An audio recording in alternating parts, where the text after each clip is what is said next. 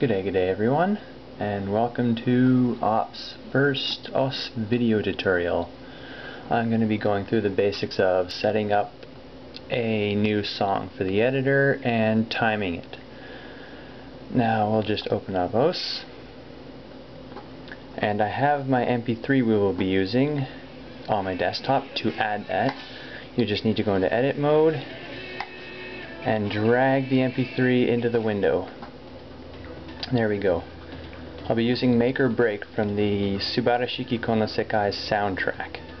Before we begin, you'll want to go back into the options menu to make sure your universal video offset is correct.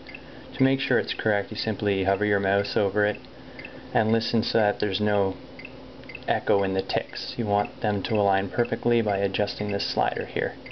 I've already got mine set, so we'll go back. As soon as you open it up, you're going to get this dialog here that says all the metadata for the song. I'm going to start off making it easy difficulty because it's easier to make. We'll go over to these tabs here which let you adjust properties to the beatmap, and I'm going to drag the sliders to the left towards the easy mark to make the song easier for people, as it is an easy beatmap. And we will just set that there. You can play with it during your creation. I'm just going to set these here for now. And now we start at the timing menu. Basically, what I prefer to do when timing a song is just to let it play for a little bit and listen for the beat. It's typically going to be a kick drum or a snare drum or something like that. Fortunately, the Subarashiki Kono Sekai soundtrack tracks typically have an easy beat to follow.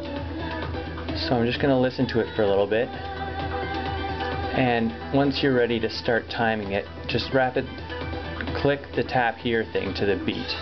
I'm going to do this all in one take to give a more live feel to it, I guess. So I'm going to start.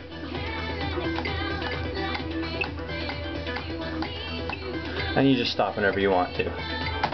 Alright, next it's around 129 beats per minute. That's probably not accurate, so what I'm going to do is I'm going to go back to the start of the editor, and it starts right there. So what we want to do is set the offset, finding the first beat in the song. So I'm going to set this playback rate down here to 25%, and that'll make it play at a quarter of its natural speed. And then I'll just let it play from the beginning, and here we have the offset starts right around there. So if we look in the design panel, it'll give us the exact milliseconds of where we hear the note.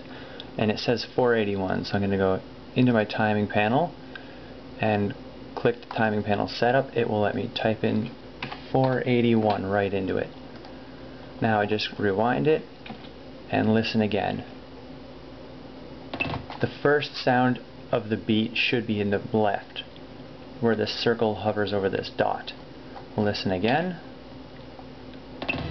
That sounds pretty solid there. So what I'm going to do is I'm going to let it play for a little while. I'll speed it up a bit. I'll let it play to make sure that the beats are still following in.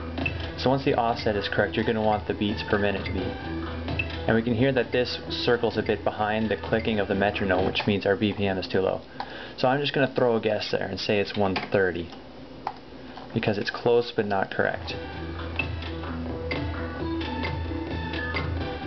And even though we can hear it syncing up right now, it may fall out of sync later on, which means the BPM is slightly behind. I'm going to skip ahead by scrolling with the mouse wheel.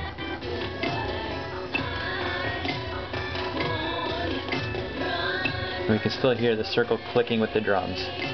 Scroll a bit farther down.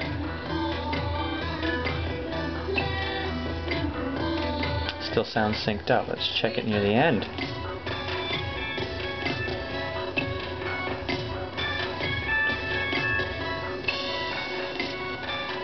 And by sheer luck, it seems we've gotten it right already.